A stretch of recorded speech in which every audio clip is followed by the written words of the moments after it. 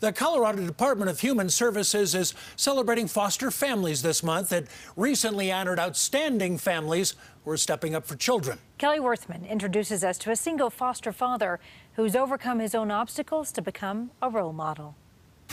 We're going to grill hot dogs and hamburgers. Manuel Padilla is grill master of his family. They eat together nearly every night. They are required to cook at least one meal per week. He's also foster father to 4 teens. I grew up in foster care, and I just wanted to give foster kids an opportunity to be able to live. Manuel lived in foster care from age 3 to 11. Then he went into kinship care before emancipating himself at 16 years old. I'm supposed to either be a drug addict or in prison or jail or probably dead or maybe have committed suicide, any of those things. So that's what my statistics were. Instead, he graduated high school early, holding down 2 jobs and started college until he faced another obstacle. I was openly gay, came out, kicked out of everything basically, shunned away, even in from my mother, not accepted me. Now Manuel is determined to give LGBTQ+ teens a smoother path to adulthood. I remember